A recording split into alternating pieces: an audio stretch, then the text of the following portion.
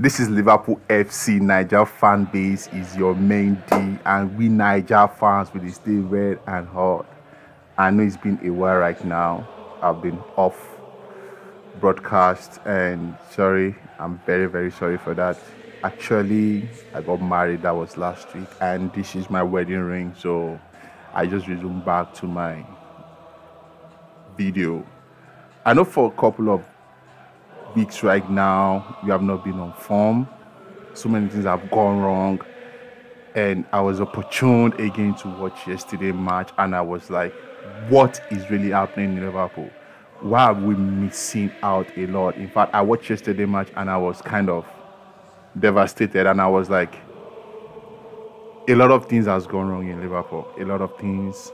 Firstly, from our defense, right now we don't have option that just to go to January transfer and get two solid defense. Don't forget, Gomez is also an injury-prone player. So the only defender that we have right now is standing is Van Dijk. That is till next year. We don't even know when he's returning back till further notice. So right now, club doesn't have options and just to go back to January transfer and get a better defender. I don't know how Edward will do that, but the guy has to come up with somebody that will be able to pair Van Dijk and at the same time is not injury prone.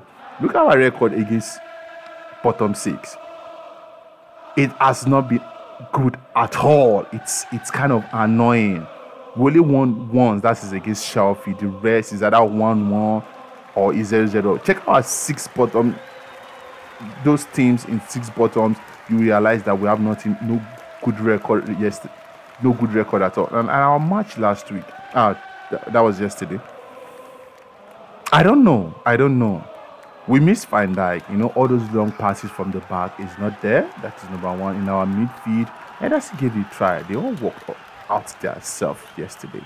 But you see, Salah, Mane, and Firmino, you know, Salah was just not in the game at all. He was off the game. Normal goals, that chances that Salah will convert, unfortunately, he could not. And I was like, wait, is it because of the issue that concerted between him and the Liverpool fans that he went ahead and said, see, he wasn't happy when club named Arnold the captain in our last Champions League match, and prompting him to say, see, if Madrid options or Barca option is open, he can move. And I kind of love what Klopp replied, like, what is there that Madrid and Barca needs to offer? You have everything that you need in Liverpool. And ever since then, according to my own fans, Salah has lost his form completely. Those normal chances that Salah do convert, unfortunately, he could not. And I don't even understand Firmino.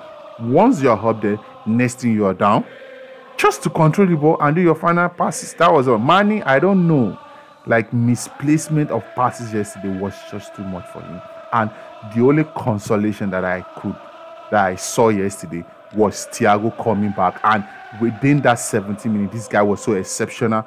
Those passes were just flowing automatically, and I was like, see, why didn't Klopp start this guy? At least give him a chance of 30 minutes, and if this guy will have outperformed, probably something meaningful will have come up, because that 17 minutes that remains in our last match was so superb. This guy coordinated the midfield. So hopefully our next two matches against Man U and Southampton comes first, then Man U. Hopefully this guy starts our match so that we can produce something, and I can't wait for Jota to return back to the form. I can't wait for him to return back to the fold, hopefully.